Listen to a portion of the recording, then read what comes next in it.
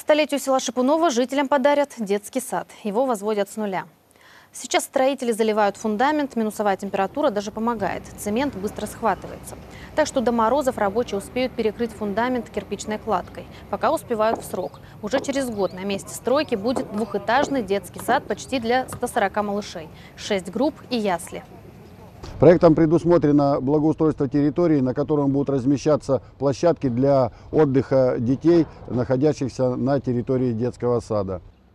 Своей очереди в детский сад в райцентре ждут почти 300 детей. С открытием этого дошкольного заведения проблему решат почти наполовину. Малышам, которые живут по соседству, очень повезет, считают их родители. У нас подрастают маленькие детки. Я вот сейчас в данное время сижу с внуком, которому год и 9 месяцев. Я считаю очень правильно, что здесь ставят садик, чтобы далеко не ходить. И нам удобно, родителям, и бабушкам.